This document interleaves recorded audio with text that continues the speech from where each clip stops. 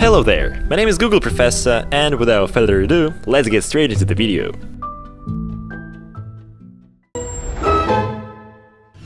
The Ponzi scheme fraudster who stole money to freeze his wife. While Lin Che told investors he was putting their money in commodities, foreign exchange trading pools and precious metals, but instead used over $150,000 of it on cryogenics after his wife's death in 2009. While Che's account of his dealing isn't yet known, prosecutors say the 38-year-old fled New York for Peru while under investigation in 2011, and they have been unable to locate him since. Neither he nor any lawyer representing him responded to a related civil suit that the Federal Commodities Futures Trading Commission filed against him last year. Che solicited more than $5 million from people for investment pools, promising returns around 24% a year and telling them there was no risk in this activity, prosecutors said. However, he lost over $2 million of the investors' money and used much of the rest for personal expenses. One investor noticed Che drove a different luxury car virtually every time they met, and of course his wife's preservation.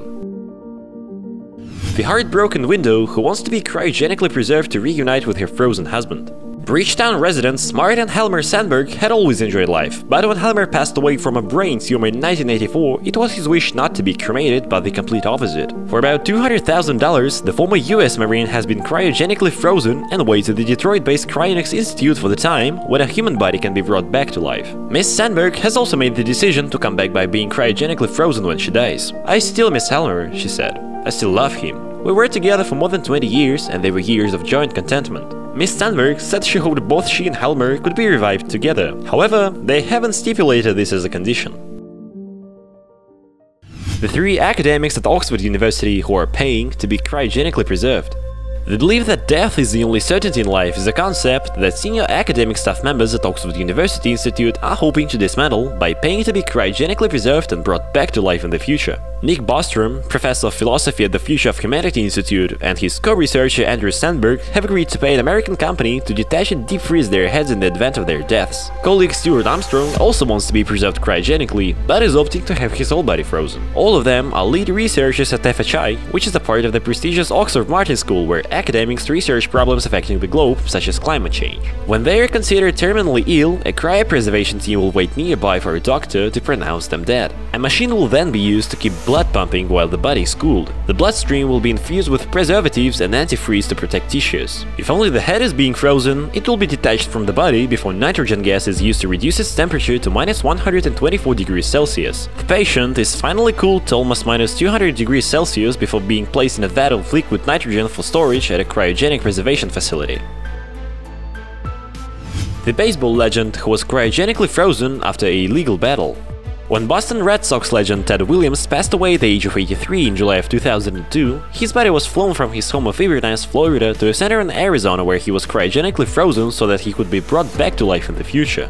Though his will stated his desire to be cremated and his ashes scattered at the Florida Keys, Williams' son John Henry chose to have his remains frozen. Ted's elder daughter, Bobby Jo Farrell, sued to have her father's wishes recognized. John Henry's lawyer then produced an informal family pact signed by Ted, Claudia and John Henry, in which they agreed to be put into biostasis after they died so they would be together in the future even if it's only chance. Bobby Jo and her attorney, Spike Fitzpatrick, contended that the family pact, which was scribbled on an ink-stained napkin, was forged. However, laboratory analysis proved that the signature was indeed genuine. John Henry said that his father was a believer in science and was willing to try cryonics if it held the possibility of reuniting the family. John Henry died of leukemia on March 6 of 2004. He held up his end of napkin pact and joined his dad at Elko in Scottsdale, Arizona.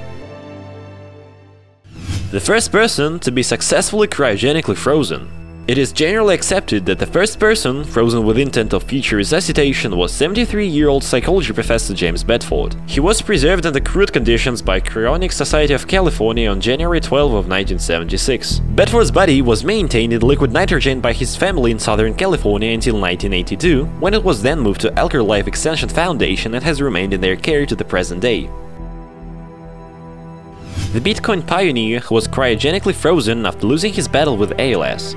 In 2014, Bitcoin pioneer Hal Finney, widely credited as the #2 developer behind Satoshi Nakamoto on the world's most valuable cryptocurrency, passed away following a 5-year battle with amyotrophic lateral sclerosis at the age of 58. Before his death, he requested that his body be frozen and stored with alcohol. His body is now preserved in a 10-foot tall tank filled with 450 liters of liquid nitrogen, with all of his blood and additional bodily fluids removed.